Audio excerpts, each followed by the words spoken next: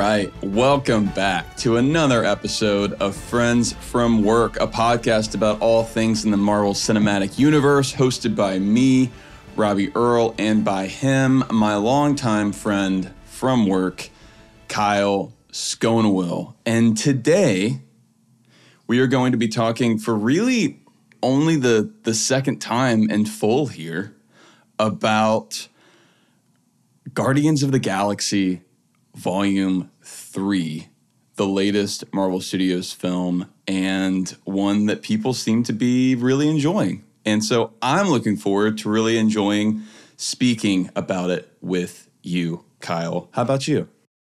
Absolutely. I feel like we should start with a quick box office update because it is far exceeding expectations. I'm looking it up real quick. Have you seen some of this? I think it's getting close to 800 million. Wow. Let's see. It's grossed over 665 million. Same. Domestic. Did you say like you've grossed over 600? I wish, dude. My life would be so much easier if that was the case. Just one less thing, you know? I feel like it'd have to trickle down to me at that point. It'd have to.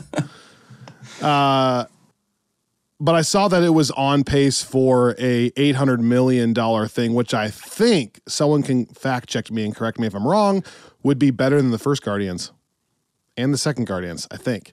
So oh, wow. I think the cool thing has been that the drop off each week has been less than most other MCU movies. So the word of mouth power on this film is strong. The word is getting out that it's pretty good and people are going and watching it. That's what you want. And in some ways, that reminds me of, that feels kind of classic Guardians. Even in the way you and I talked about kind of expectations around that early film and the difference between what people were looking forward to Avengers Age of Ultron in 2014. They were just kind of trying to get past Guardians of the Galaxy. And then it turns out that's the movie that kind of really became the sea change. So did you go see it a second time with Candace last night? Was that her first time? Yes, and yes, and yes. And we had a great time. Candace loved it. She and I had, which is not always the case, but we were sort of remarkably in step with a lot of things she said coming out. There were a few things that she caught or had reactions to that I hadn't, that I'll bring up here. But by and large, the stuff that I feel like I loved coming out of it, she loved. And the stuff that I thought was kind of take it or leave it, I think she was in the same boat. But generally, I had the same experience that I talked about in our initial reactions, which is just really fun theater. Even several weeks in, it was an early showing, an early-ish in the night, like a 6 p.m. showing. And the crowd was just really into it. It seemed like there were a lot of people still seeing it for the first time, and kind of all the gasps and the laughs and people sticking around for the credits and kind of talking to the screen. It felt very much like a classic MCU movie experience. It ended up at 82% critic score on Rotten Tomatoes and 94% audience score. That's very high for an audience score. Very high. Well, you know what? And I think in this day and age, in this genre, that's high for a critic score as well. Because if you're getting over 80, people are predisposed to not liking it right now. So that's pretty good. Well, even I think Infinity War is at 85 or 82 or something like that. So I think that's right. Well, even the Batman, which I feel like was generally pretty well received, I think was around 80 something critic score. So there's really two things I want to accomplish today. You tell me the order you want to do it in. I think we should come up with a joint ranking for this so we can update our website, add some tracks to our journey through the MCU. And then the only difference on my viewing this time versus the first time is that I finally got a chance to take notes in the theater because I watch it by myself. So I did get a chance to write down some of the little things that I said I couldn't remember on that first screener that I knew I loved. So I want to read those at some point, and I think we should sort through it on a ranking. Do you want to do a 180 here and start with the ranking, try to come up with something, and then go from there? Or do you want me to go through some of these things? Or do you have a different idea? I think we should go through them first, just because I feel like that always informs the final conversation there. Okay. Well, first of all, by the way, look at this shirt I'm wearing. And you're repping the banana cream color there. I am. You were a skeptic. You know what? I like them both. So we have two options. If you want a new Friends from Work Guardian shirt, banana cream or oatmeal, those are the two colors. My wife was like, you could just write gray or white and yellow next time. And I'm like, no, it says banana cream. From now on, we will only put out shirts in food-based colors. If it's not a food, it's not a shirt. We send it back, Michael Scott. If the salad comes on top, I send it back. Why would the salad come on top? If it comes on top, I send it back. But I think I have less than 20 left, so just last little pitch if you want to get them. That's 20 over all the different sizes and the different colors. So if you can find your size and color, I will gladly ship it to you this week. Okay, so big picture for me, Robby, very little has changed. I know that doesn't make for a great podcast, but I still very much enjoyed it.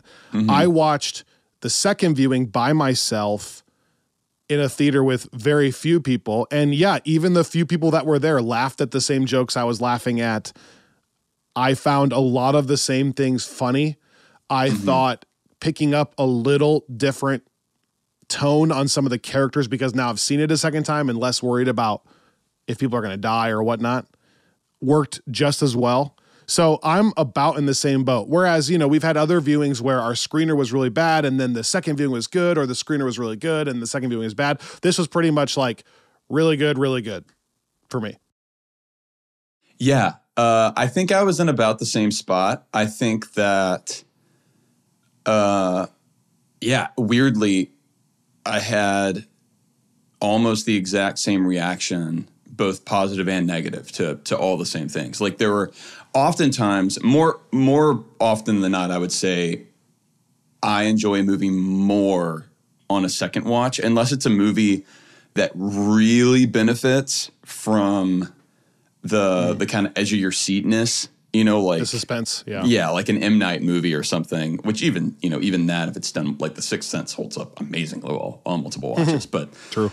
But oftentimes it's because of exactly what you were saying. Like once I can pay attention to some of the threads throughout and how well and deftly a director is weaving those, and whether there's kind of anything left dangling or whether everything's connected, like that all almost always takes a second watch for me to fully register. But, it's like what we talked about before, and I noticed this again kind of rewatching Guardians and Guardians 2 especially. James Gunn is particularly talented at taking a lot of ingredients and making sure that everything is correctly balanced. No matter how many things are thrown in. Now, I don't think that means, and I do want to talk about this in a second, I don't think that means that he's always choosing the right amount of ingredients, if that makes sense. Sure. I think that there's still a case to be made that, he could have done with 2 or 3 less things and maybe had a generally kind of tighter film. But I do think that when it comes down to it, he's someone that seems to be enough of a perfectionist to, once he's decided that something's going to be included, he's going to make it work. It's never going to, I never really feel, even with all the reports that come out, like when we talked about Thanos in Guardians 1 or like Adam Warlock here, I never feel in the moment that those things are forced, because I think narratively he does a lot to reinforce that stuff. But I can still see an argument for why maybe it would be a cleaner movie if he were less confident in his ability to do that. Then I think maybe does that make sense? Yeah. There might be room for a little bit of improvement. Well, I want to start there then, because I have very few critiques in my notes, and yet this movie is not going to surpass Guardians 1 for me or crack my top 5, even though I loved it. So I'm actually genuinely curious, what would your critiques be? Enlighten me, and maybe that's when I'm having a hard time putting words to. So while we're on the subject of kind of too many things, I should clarify. I don't know that I felt that Adam Warlock was shoehorned in, mostly because of two things. One, as someone that spent so much time with these movies, because of how often we watch and rewatch and talk about them, I've thought a lot about the kind of dangling thread of Adam Warlock. The same way that I've thought about the dangling thread of Mordo after the first Doctor Strange, or like Vulture after Homecoming. Both of those, I think, were not, at least yet, satisfactorily like looped back to. So this would be one where, had they not dealt with Adam Warlock in this film, given how much Guardians 2 seemed to kind of be an extended introduction of that character, I think I would have felt like there was something going on where they had a plan and ditched it, which is never what I want to see happen. So that's one thing. And two, Adam Warlock's such a huge character in the comics, at least on the cosmic side, that it's not a character that you would just kind of hand wave away. So I think once you play with that, you have to do something with it, kind of in the same way that you do with Thanos. I mean, Adam Warlock, at least at points in Marvel's history, and Thanos were very much like on a tier in terms of kind of significance within the mythology. So that, I say that because I felt like it made a lot of sense the way that he did integrate that and how that wound up working. Candace, coming not from that perspective, felt like a lot of the Adam Warlock stuff was forced in. Like she felt like even if, and I kind of pushed back where I said, but that was kind of one of the big cliffhanger credit scenes, in Volume 2, and they did link it back into a lot of stuff in Volume 2 in terms of the Sovereign and explaining who they were, and again, all stuff that I think was done really well once the decision was made to include him. But I think she almost felt like that all of those added layers, like his relationship with his mother, like some of the things that I liked in terms of making it feel more organic, I think she felt maybe some of the stuff that I found myself thinking for like Wakanda Forever, I think with some of the characters, particularly like how, like we talked about how I thought Ironheart in that movie definitely had a role to play, but maybe not as large of a role as they wound up giving her. And I think that's maybe about where Candace landed with Adam Warlock. I think she responded so much to the core of the movie, like the family of the Guardians, the some of the emotional beats with them and with Rocket, that I got the sense that she viewed a lot of the Adam Warlock stuff as kind of a distraction. I totally see the comparison with Ironheart. I think the only difference for me is just that I buy Will Poulter's performance a little more, and I'm a little more intrigued about the character overall. But I don't think she's wrong. Right. Well, I think the difference for me is we didn't have Ironheart in any way alluded to in Black Panther 1. Yeah, true. So that's what they try to do a good job of right away giving you the first scene of Warlock to tie it in, and then tying in that, like, well, if we didn't have Warlock, Rocket never would have been shot in the first place, and then blah blah. To which then I would say I like that, but you could have done that with something else or someone else. Yeah. It didn't have to be him. Same thing with Ironheart. Like, if you didn't have Ironheart, well, you wouldn't have the vibranium being found by the submarine thing. Well, then I would say, well, you could have just made it a different scientist. It could have been a Wakandan scientist that was looking for it or something. Yeah. Yeah. So I mean, both, it's a very good comparison, I think. The difference, but I liked it. yeah. Well, and I want to come back to Wakanda Forever kind of at the end of the episode too. But I think the difference for me is, again, I came out of my first viewing of Wakanda Forever, and that was kind of my big takeaway is like some of these pieces don't quite fit. Like there's just something, there's nothing bad, but there are some things here that seem stitched in. And I never felt that because I like I said, I think that that's just one of James Gunn's gifts as a filmmaker. And so I thought that because you had to have kind of a first assault from the High Evolutionaries camp, like you're saying, from someone.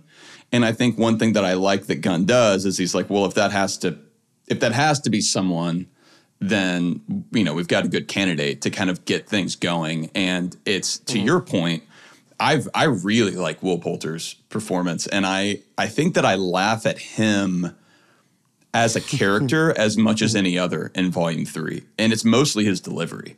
Like who threw this thing? Always, it's like, that's not even that funny of a line, but it's the way that he delivers it. Yeah, it's funny. I think he's I'm with you. I totally see where she's coming from. The other big critique that Candace and I were talking, not a big critique, but just really the only other high level thing. I think Candace felt the exact same way I did about the flashback scenes in general, which I'm not sure if this is something. I don't get the sense that this is a widely held belief, but I don't think so. The two things about it that I didn't love in our initial reactions episode, I still don't love the pacing of it. Like I get what they're doing. I get that it's always rooted in what's going on in Rocket's brain. I don't feel like it's not that that's not made clear. Like I know that's what's going on, but just from a narrative perspective, I will be in the present heading towards a thing, and it doesn't always feel like the thing that's happening in the present naturally connects to the flashback that we're getting. Like sometimes in movies, I feel like there are really clever cues. I still think I would have preferred a kind of Tarantino or like Wes Anderson style, just one block of a flashback that was condensed. And that's kind of the other thing that Candace and I talked about. I just coming back to it and being, like I said, on the second watch, I feel like things like this normally settle in for me. And it was never bad, but I still feel like it went a little too mushy with the Animal Friends stuff. Like I know that he needed a background of kind of friends and family and wanting to reclaim that with Guardians, and I appreciate that. I just feel like I don't know, like it just doesn't. It feels like it belongs in a different movie, and I know it's supposed to show a level of innocence on the part of Rocket, and I like that, but I feel like I get that way more in the interactions he has with the High Evolutionary, when he's asking about music and we like it. And like, that's where I feel like, oh man, this is who Rocket used to be. And then, he's become so jaded. And because of that, it makes me think even more, like every time we cut back to those flashbacks, I just kind of wish that they were done so we could get back to either the future or scenes with him in the past in the High Evolutionary. And Candace was I think maybe even more in the camp of not liking those flashback scenes. Okay. But I mean, I don't know. Maybe I'm just being Scroogey about it, but I don't feel like that's generally my MO. So I feel no. This is where I make my stand. Yeah, I'm in a weird spot because I don't want to passionately argue with you because I see what you're saying. I don't feel at all like you and Candace feel, though. But like I think you're supposed to buy that they are children, and that's why they talk a little bit different. And if it is Disney Channel-ish, first of all, I like that a little bit. Maybe it's because I have a child and I watch it all the time. Secondly, like that's like I don't think that's wrong for Rocket to have that kind of innocence before that all goes down and have that vibe. No, but I'm not going to fight you on it. No. And I see what you're saying. I think I would just say there's a difference between like a DreamWorks kids movie that's like a B- and like a Pixar or like classic Disney animated kids movie where it's like I can watch like Kid Simba and Kid Nala talk and never feel the way that I feel when I'm watching like the Walrus Bunny conversations when it feels like it doesn't. I don't know. But again, I think it was a choice. I'm not going to meet you on this hill. I get what you're saying. And it's not. It doesn't ruin anything at all. It's just I say that to say I don't get enough out of those scenes for how much real estate they wind up taking up in the movie. He definitely was trying to lean into that emotional impact of that. So if that doesn't work as well for a viewer, the whole thing's not going to work as well, for sure. Any other critiques on this second viewing? Otherwise, I'm going to point out some of the things that I loved on the second viewing. No, I don't think so. I mean, I think in general, from a high level, what I loved to transition us into that, I just think every character did, like we said before, get their own arc. Like I noticed it even more now. I think I felt the final scene. I know we talked about that last time. That worked well for me the first viewing. It worked well for me again here, even better. I think kind of knowing that was the emotional moment, rather them parting ways, rather than somebody having to die. The send off with Gamora could not have been more perfect. When they're back to back, agreed, talking is such a beautiful moment. I love on a second viewing that it wasn't a giant embrace. It wasn't even like a handshake. Yeah. It was like a wink and a smile. And then as we're walking away, her taking the step to be like, I bet we were pretty fun, which is like shows a little bit there that she gets it. And he says like we were the best or whatever. You have no idea. Yeah, you have no idea. Yeah. And I loved the execution. And then she has one smile before she walks away.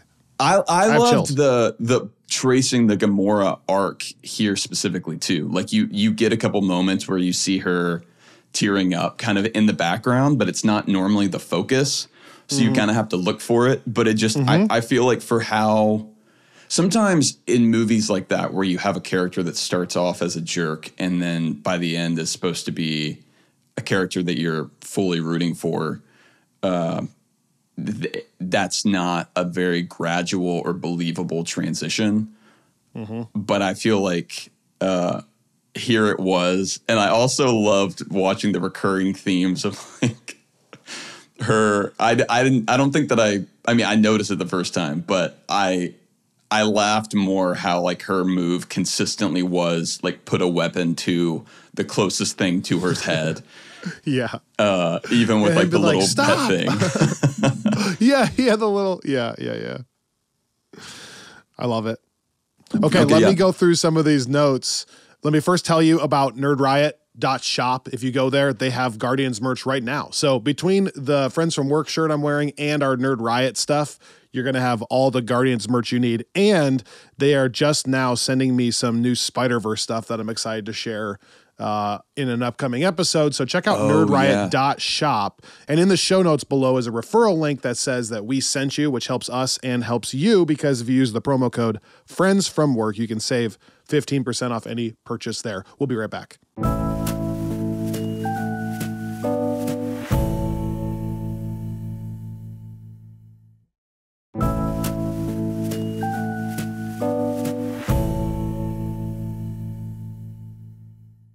Okay, Robby, so this is really sporadic, okay? But but just some of the little things that I didn't get a chance to write down on our screener that just still, even by myself, made me laugh. And when I watched it with Annika, she also agreed with these notes, which was really fun. By the way, Annika really liked it. And it makes sense to me that just knowing both people, Annika would buy into the flashbacks more than Candace would. That makes total sense to me. Yeah. Okay, I'm just going to go through these. These are random. The first, like really early on, why don't you just touch him and make him feel better? And then that whole sequence where they're like, no, not like that. Okay, so we're back to that kind of touching. I guess we'll draw straws. Yeah. Touch him and make him feel better.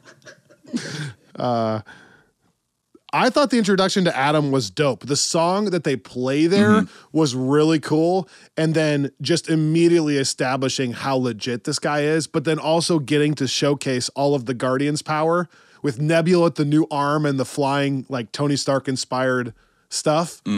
Which, by the way, this is headcanon, but I love that. Like, I love that maybe Rocket and Nebula grew a little bit of an appreciation for Tony Stark and started copying some of the tech in a way, in their own way. That's headcanon, but I love that. No, because, they spend agreed. time. They spend time there. This is from the trailer, so it's old news, but it still makes me laugh. We'll kill one stupid guy that no one loves. Right. When he's like, we're going to kill everyone. No, we're not killing anyone. And again, that just plays into the change I like in Peter Quill. I like that kind of Peter Quill. Like, no, we're not killing anyone, okay? Feels very Han Solo-esque. I am such a huge sucker for synth bass, and John Murphy kills it in the synth bass department, and whoever mixed this film really exaggerated at certain times. So like there are scenes, like if you remember when they're reaching in to grab Rocket in the flashback, there's like an incredibly loud synth bass, like louder than anything else in the movie until he's just about to grab him. And I thought that was used with a perfect effect. So I liked how dark John Murphy made some of the tracks with the synth bass, and then I liked the mix of it too, which is a really weird comment. He does the suspenseful stuff and the epic stuff really well here. I wanted to say after the first, we did our initial reactions maybe with as less lead time or as least lead time as we've had in a while. And so I think we finished recording. I got on a plane and downloaded the film score for this to listen to it. And I've really enjoyed it. Yeah, me too. So I know that I've kind of seen things both ways. It seems like some people were disappointed that the themes that Bates wrote weren't used more. I didn't feel that way. I felt like they were used appropriately. I felt that way only on a second watch. So he uses the big bum, bum, bum, bum, bum, ba-da-dum to great effect. The first time that Rocket comes back alive, the crazy creatures are cracking into his ship, and then he spins his ship against the big ship to get them all off his ship. Right. That's the only time they use it. And I think it's a great effect because it's Rocket, he's back. But two things there. I think I wish he had found 2 or 3 more spots just to do that melody. Like, I don't think it would have been inappropriate. Maybe even at the it's too reflective. I was gonna say at the very end when they're running out with all the animals, you could have done it. But no, there's like another moment he could have found. So that's one complaint that I agree with. And then the second complaint is just, if you're only going to put the theme in one time, is that spot with Rocket actually kind of a little strange to choose as the one time for the whole Guardians of the Galaxy theme? Yeah. So that's really the only time that they use the big like Black Tears theme. He uses the chill stuff. More, like the To the Stars to great type. effect. To great effect. Yeah, I noticed that, and I think that's maybe part of why I was. Yeah, because I guess it's just it's the arrangement and the how big it is, but I get that. I also feel like this movie uses like. Maybe, I mean, Guardians 1 is similar when I've rewatched it, but I think this is maybe even more. Like, there are a ton of needle drops in this one in particular, where, like, even more than Bates, like we talked about that, I feel like Murphy often is just getting us from one pop song to another, Right. So I think a lot of the moments that I would think of where they would have used that theme, Gunn probably had a, like, you know, like the Beastie Boys track for the kind of big final fight with all showcasing all the Guardians. An important redemption note for me here. I wrote down that Drax is stealing the show. I wrote down one of the lines he had with, "Can't you see these authentic mechanic uniforms that we are wearing on our bodies?" when he's trying to blend in. And I know this might be a hot take. This might turn into a GOAT conversation from Love and Thunder or something like that. But for whatever reason, almost all of Drax's running bits in Volume 2 don't work. I always remember, like, my mind right away goes to the turd jokes. I have famously huge turds, and I just don't think it's as funny. And I feel like, for whatever reason, maybe I can't even find a mathematical answer on the writing being different. Maybe I can't find that answer. But for whatever reason, Drax in Volume 2 is one of my least favorite parts, and it's because his lines don't make me laugh. They don't work. It plays it off as too dumb. I think it could not be more opposite in Volume 3. I maybe miss a little bit of some of the Volume 1 seriousness, like the way he's introduced in the beginning and the way he responds about his wife and daughter in the famous speech scene. But almost every one of his lines in this movie makes me personally laugh. I feel like he got a redemption in that it was funny while being a little less stupid. And what I think, you know, we talked a lot about that, like how is James Gunn going to handle Drax given all of the conversations around has he become too much comic relief? Mm-hmm. And I think using the dadism there to link that back to Volume 1, because now it's like the scene he has with the little girls where he's rooting that in his own daughter and what she used to like. Which is perfect, right? Because it is getting the dad moment. He's still being dumb, right? Like he's still not getting that he's not a monkey. He's being a robot. Right. But it's so endearing to the kids that it changes Nebula's mind on him. Mm-hmm. I think that's all like executed perfectly. It's still Drax, but with a redemption arc. Well, and even the scene that I like a lot where Mantis is telling Drax what to tell Peter, and then Peter's like, I didn't know you were capable of that kind of thought. I like that even that is less because you're so stupid and more kind of going back to the Volume 1, like his people don't get metaphor. Everything's literal. So it's like there were little kind of connective tissue things there that made it not just, I mean, there were definitely a lot of, oh, Drax is an idiot moments, but there were also kind of carving out, that's not just what's going on here. And also Mantis sticking up for Drax is a sweet thing. Mm-hmm. Their relationship I'm into. That's one of the scenes, by the way, their farewell that gets me more than anything. Yeah. I think so too. Probably also because a little bit of work was done in the holiday special, a little bit. The villain, I think I said this on one of our episodes the last few weeks. I thought on my first screening that the villain was good, but not some crazy standout. But the more I've just embraced that I hate this guy, the more I'm liking him as a villain. Like the more he's rising up my rankings as a villain because, and again, we've talked about this over on Screensaver Plus as well, but I kind of like that we're now getting back to an era where you can just be a Shawshank Redemption Warden villain that is just straight, I hate you and I need you to stop doing what you're doing. And there's no redemption to him. And that's okay. And that's, again, weird for me to say because we've been the other camp a lot of times where it's like, well, we love the Killmongers and the Vultures of the world where you're like, you know, they're just trying to protect their family, or like, I see with the Wraith stuff what he's trying to do, which is also true.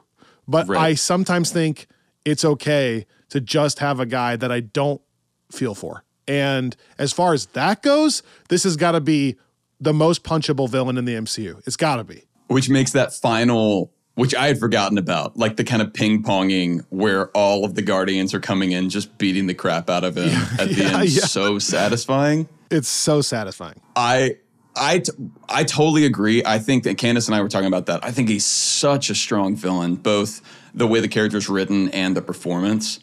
One thing that cracks me up on a second watch is he's trying to perfect this society, right? And so the reason he's obsessed with Rocket is getting the brain and figuring out how to create like that inventive quality. But I'm looking at the end results both on Counter Earth and what he's developing for this new colony.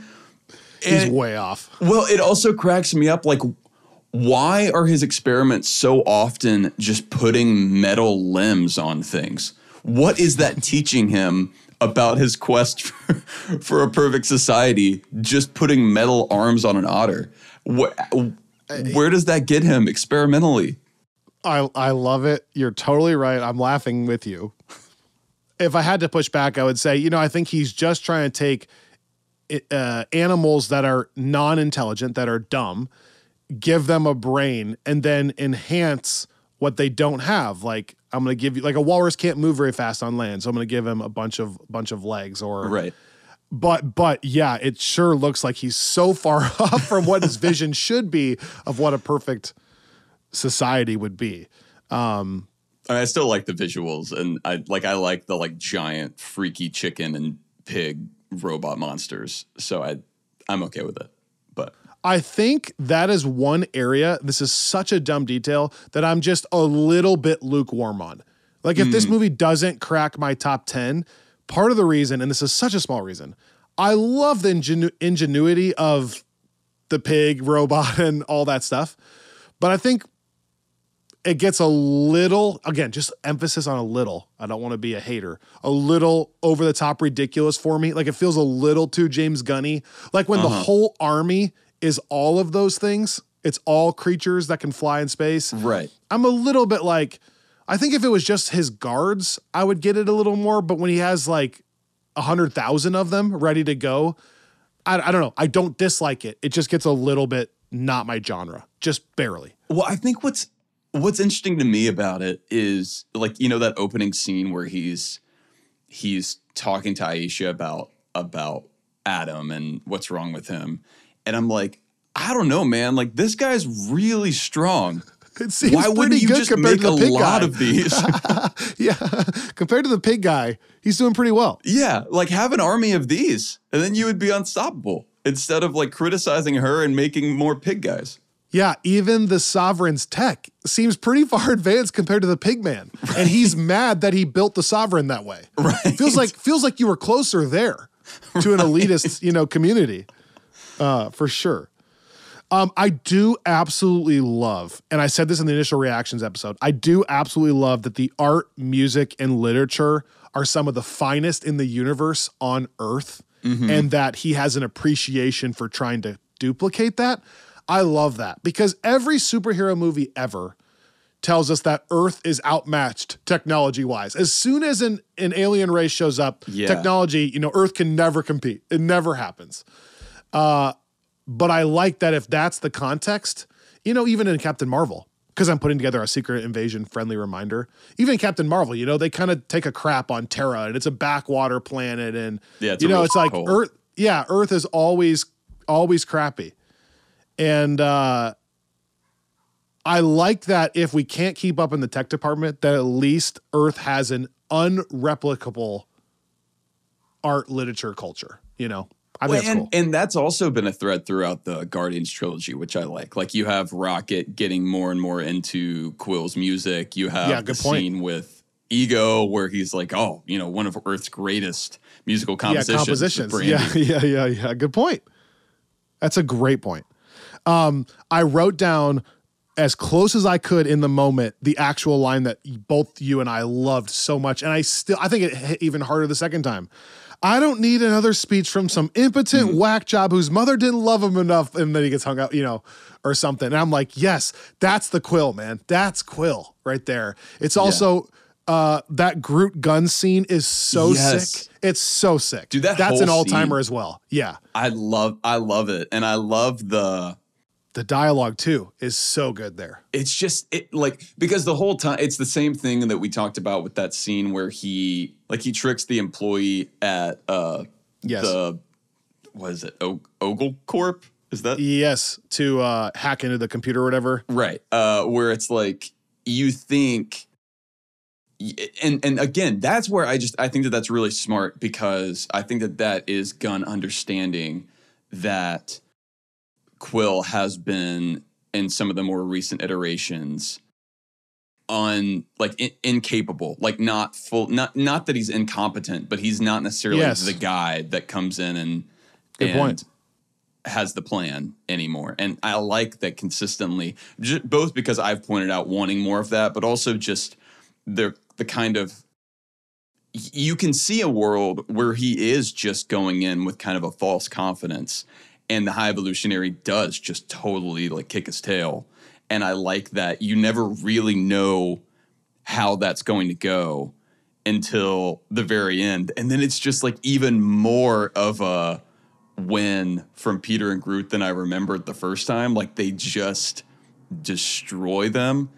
And it's so satisfying. Yes, it's awesome. How much, as we said earlier, Gamora shoots things, and Peter's reaction to that is really funny. Definitely a highlight. Even when they're first trying to get the file from that weird archive, and she immediately pulls a gun. He's like, "What? Stop doing that." It looks so great. Yeah, it does. I literally wrote, "It looks so great, man." Like I see the times, I guess, where like you could point out maybe 3 times that it looks soundstagey. I again think like when they're flying down in those suits to land on the fleshy planet. Sorry, there's a lawnmower going out here, but wow, it's really loud. I guess we did need our lawn mowed. I can't hear it. There are a few times where it looks maybe a little bit off, but overall, holy cow. I was right on that, I think. One of the better looking films in the MCU. Just all aspects. Colors, design, CGI and effects, set pieces of where they're going to fight, ideas when to bring in things like the obelisks? Yeah, again? I think that's right. Yeah. Like how to bring them in. My wife, because she loves monster movies, could not get over how much she loved Mantis riding on those things. Like that was like her favorite thing. Does she like Kaiju Groot? Full Kaiju? Exactly. That's the kind of thing she's into. So like Mantis taming the obelisks, that's totally her scene. And I thought it was sick too.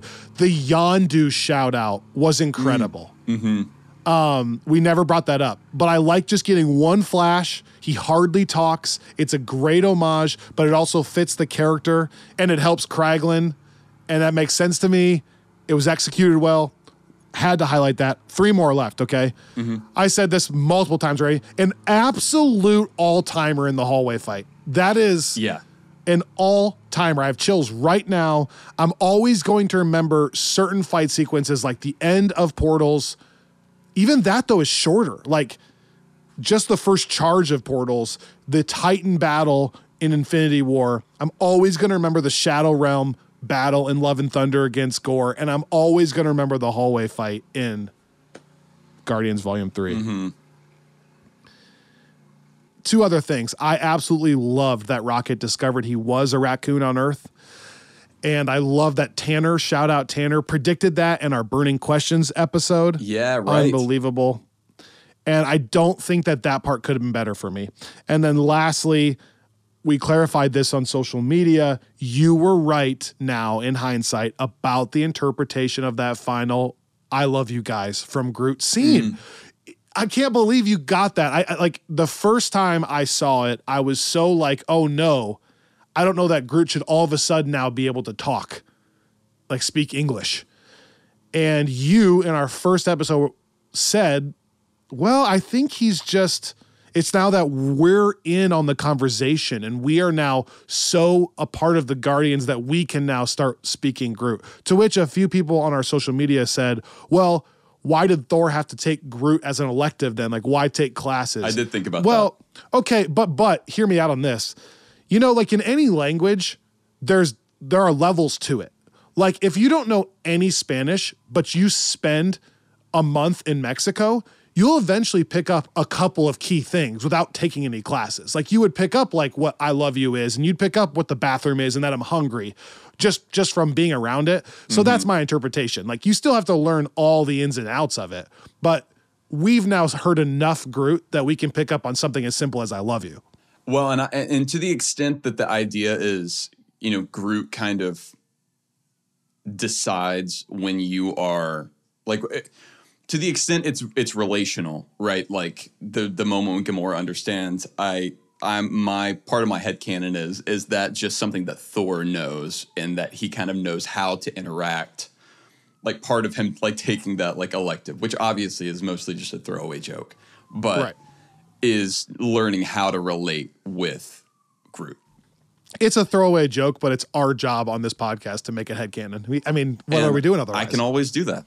Yes, I always can, and it's involuntary at this point. So those are my final notes. I have two more things before we wrap up here. One, the MCU-ness of it. Where do you think we go from here now? Not talking about the movie as a critic, just where are these characters going? Are we going to check in on the cosmic side again, like with the Marvels? Will there ever be a hint at the Guardians again? Will people on Earth talk about Peter Quill, which now he's on Earth? Do people on Earth know Star-Lord? Do we think that Mantis or Nebula might ever make an appearance in something else? What do you think about the MCU-ness of it? I mean, I don't think, when you say people on Earth, I mean, I guess there are certain Avengers, although really, I mean, in terms of the Avengers that knew Star-Lord, I guess, well, it would have been Tony, Doctor Strange, and Spider-Man. Which even Spider-Man, that's fascinating, right? Because does that spell expand to all of the galaxy, in which case Quill should not know who that is? Right. Although, that I thought about that. I guess he probably wouldn't really have any context anyway. Like I don't know that he would. Yeah, he just got his name one time, but that wouldn't mean anything to him. But I do. Yeah, I mean, and then I could see Doctor Strange interacting with him again, and that being a fun one. And, there is that fun little like Footloose moment that they have. And I could see that coming back. I mean, that's kind of a classic. That's a well that I could see the MCU returning to. But beyond that, I don't think that there would be anybody, Nebula's not on Earth anymore. Maybe Rhodey at some point.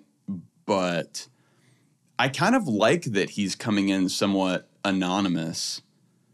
I mean, I really loved even more this time both the scene of him walking back into his grandfather's house and the actual like the end credit scene. I thought was even funnier this time.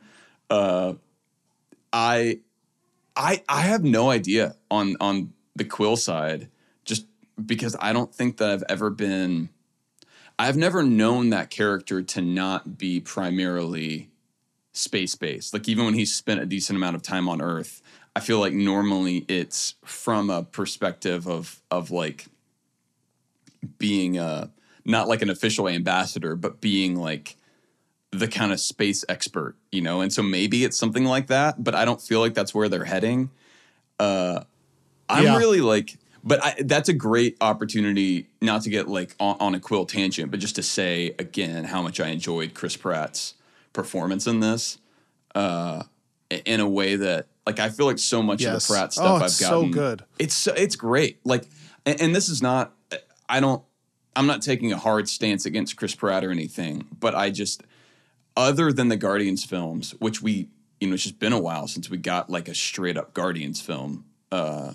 I just have not really been drawn to a lot of his other performances, especially in like the action context. Like I still love Andy and Parks and Rec, but there's something about the way that this character specifically plays to his strengths that whenever it comes around to the legendary Star-Lord will return, I am so like cool. I'm genuinely excited about that. Like I want to see more of where they take this character.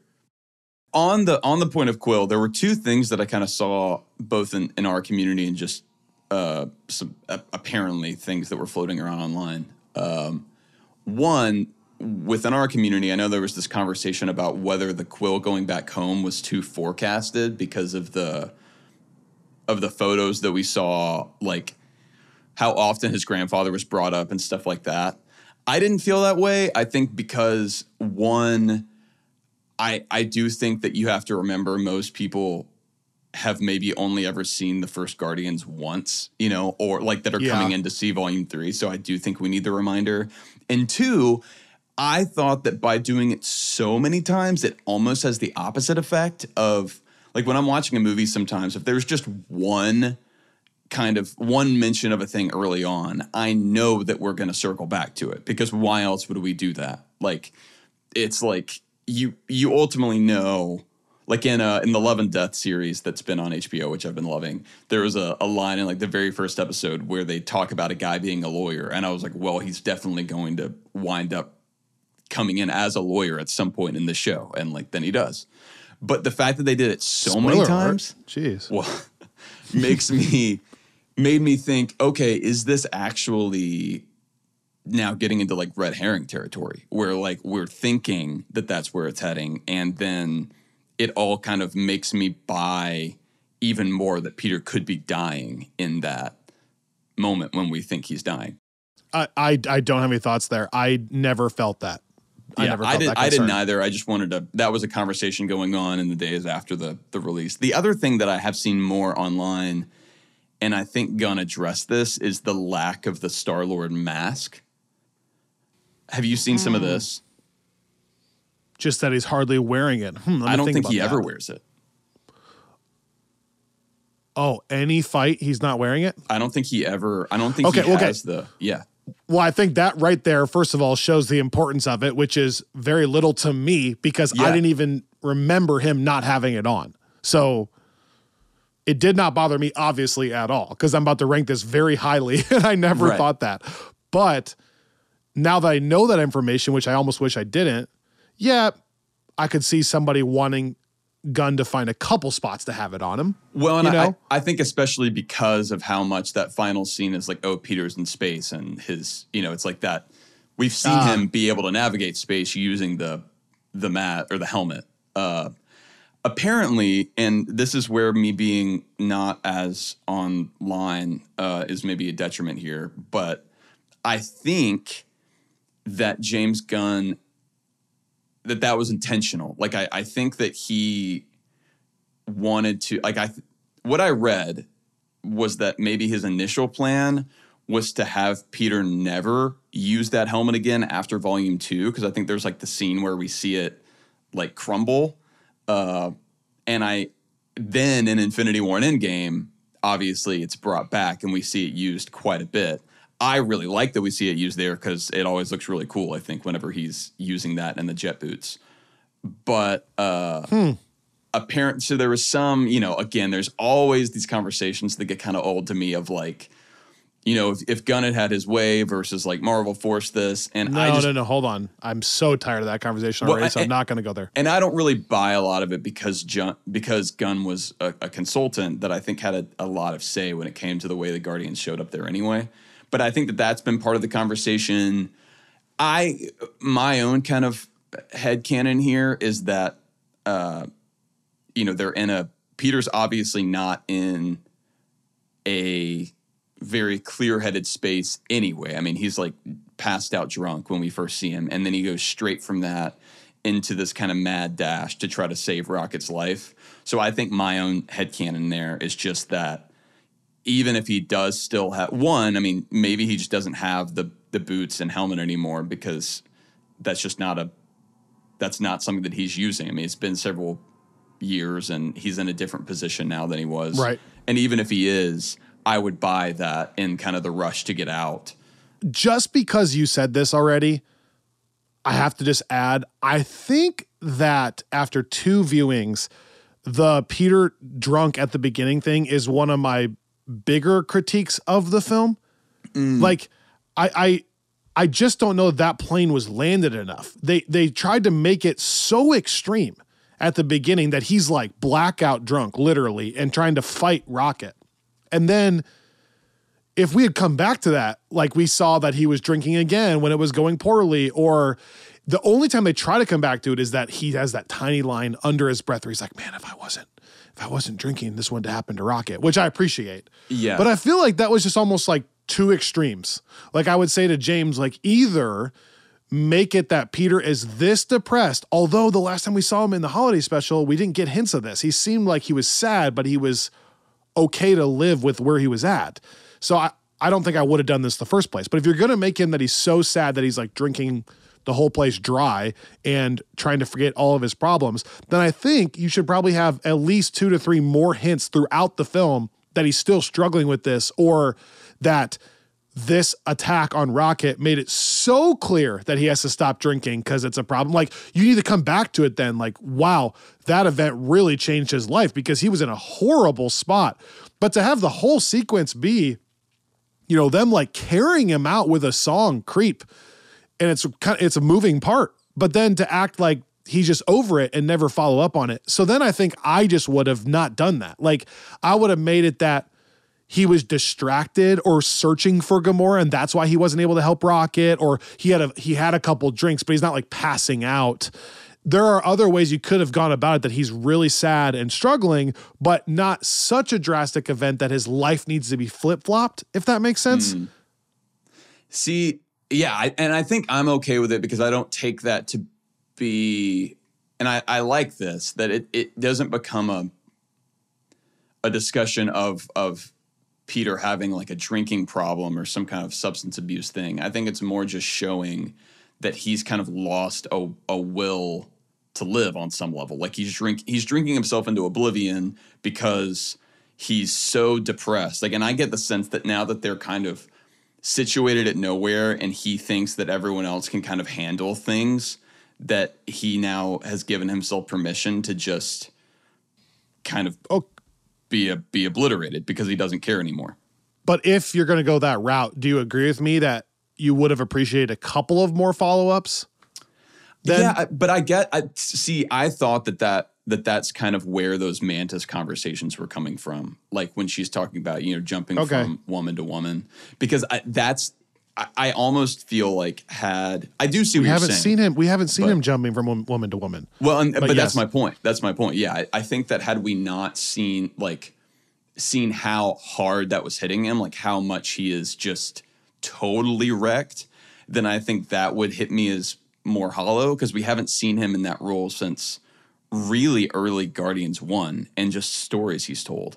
And little bits of Volume 2, you know, him flirting with Aisha and stuff, but... Yeah, which is one of my favorite parts of that. Yeah. But so when she's like, Aisha's kind of into it, and then Gamora looks at me, he's like, no, I find that repulsive, not this casual, you know, please. No, I mean, I see what you're saying, because they don't, but I think that plus him feeling personally responsible, and it showing that, like, it makes me feel like a lot of the mission is him trying to kind of get some personal redemption, knowing that he kind of shit the bed. Yeah, I loved basically almost everything with Peter and Gamora. I thought it was executed so perfectly. I thought both performances were outstanding. Probably my favorite part of the whole film. In closing of the conversation on the MCU-ness of the other characters, I'm not going to predict a bunch of stuff right now, but I would not be surprised if we didn't see Drax, Mantis, Nebula again, at least for a long time. And when we do see them, it might be more of a cameo role. Like we get to Secret Wars and we need, you know, a shot of them or whatever, and we will. Right. I do think we'll get Star-Lord, hence he will return, interacting with people on a main plot level, which I'm excited to see now. And I think we'll get the Guardians team to some extent. That feels, I mean, again, because I think Adam Warlock is not done as a character. Adam Warlock is not done. 100%. Okay, so your favorite part, we got to close this episode with placing it in our Friends from Work rankings. We do this jointly now. I, for myself, which I like to update this, currently have preference-wise, just straight preference, 10th in the MCU, and Critically, I have it 9th. I feel like in this particular case, I feel pretty aligned with the critics. I feel like what I'm wanting is what I'm getting, and what they're seeing is what I'm seeing. Mm-hmm. So that's the context. For people that don't know at home, the current Friends from Work official MCU ranking stands as follows. 1, Avengers Endgame. 2, Avengers Infinity War. 3, Spider-Man No Way Home. Pause right there. This movie does not push those 3, correct? Correct. 4, Guardians of the Galaxy 1. 5, Thor Ragnarok. 6, Captain America Civil War. 7, Homecoming. Let me pause there. Civil War, Ragnarok, Guardians 1. To me, this movie does not push those 3. I think that's right. Then, this is where I think the movie lives. Homecoming at 7. Winter Soldier at 8. Black Panther at 9. Iron Man 10. Avengers 11. What do you think? I think it kind of lives in that range to me. You don't like to rank it, but where would you have placed it?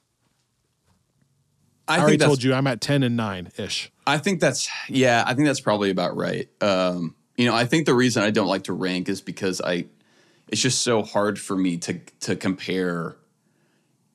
Like it's always hard for me to put things above the Avengers, right? Even recognizing that's so, like, that is far from a perfect movie, but there are also things there that I just will never get anywhere else.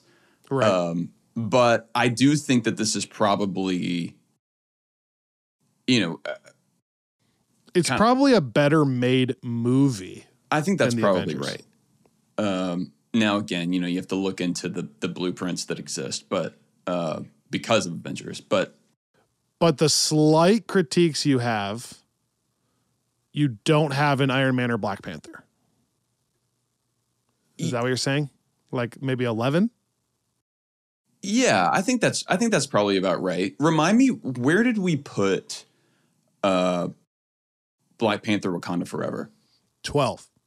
Okay, then yeah, I think about 11 then, because I found myself thinking about that movie. I think 10. I think it's better than the Avengers at 11. Oh, no, sorry. That would be 11 and Avengers would go to 12. My bad. So 11. Because I think, yeah, like I think this is a better movie as a whole than Wakanda Forever, but I kept thinking about that a lot, and that I think both of those movies hit on something. Like, I still think Wakanda Forever, it's like really impossible to overstate, how well it handled a really tricky situation, and how much that hits for me every time, the way they deal with T'Challa, but also how there are some things that feel just a little messy. I think I get a lot of that emotional satisfaction here in a different way, and obviously a much lighter way, but meaningful, but also maybe a little bit, I can see some things here that I would maybe remove if given the option. By the way, I forgot to bring this up. The one thing that my wife and I laugh so hard at is when they're freeing everyone from the prison, and then that super ugly creature goes, "Oh," and she goes, "Ah!" And then he's like, "Oh, thank you." And then she's like, "I was not screaming at you. It's something else behind you. Sorry. Like, have a good day." That's just a funny joke. No, I think. Sorry to bring it back to that. I do think, okay, so the official Friends from Work ranking of this film right now is number 11 on the Friends from Work rankings. Yeah, which is pretty high for a post-Endgame movie, all things considered. I know we say we're always excited for the next thing, so I know that can probably be tiring, but I've been rewatching through the MCU so slowly, as I've brought up so many times in this podcast, and I just finished Ms. Marvel. I only have She-Hulk and Multiverse of Madness to go, and then I'll update my rankings officially. But Robby, I am developing such crazy takes with some of these that I just really want to get out. So we need to get to some rewatch episodes. And just as like a hint, I don't know that a movie has ever fallen further on a first watch, a second watch than Wakanda Forever for me. Wow. The first watch, I thought it was really good. Annika and I had a hard time getting through it last time, which is so crazy. That's so, that's funny because I think you and I are having a lot of inverse experiences on our watches here. So that's why we need to get into that stuff. So that's coming. I also say, I think this is finally us closing the chapter, the book on Guardians of the Galaxy Volume 3 for now. I don't think we're going to be coming back to these characters for a while. And coming in under 3 weeks, and for you and I, probably 2 weeks, Secret Invasion, which is a total shift of gears. Yep. Other than the scrolls, a total shift of gears. So I'm excited about that. I'm excited for something totally different. I'm excited to get back to kind of Avengers land, if you will. Mm-hmm. Not that their Avengers will be in it, but just the political side of Earth. That'll be really fun. So we got to cover that. And then you and I over on Screensaver and Screensaver Plus, we have massive plans that I'll be announcing fully online this week. But we have plans to cover on Screensaver all the major blockbusters that we're excited about this summer. And I'm excited to get to those. We have a few things lined up already for that. But then on Screensaver Plus, if you're a tier 2 or tier 3 subscriber of Friends from Work Plus, you and I have already recorded a Batman episode from the 1989 Michael Keaton movie, and then a Snyderverse episode. We've been wanting to do a DC episode, and that's over there on Friends from Work Plus, tier 2 and tier 3.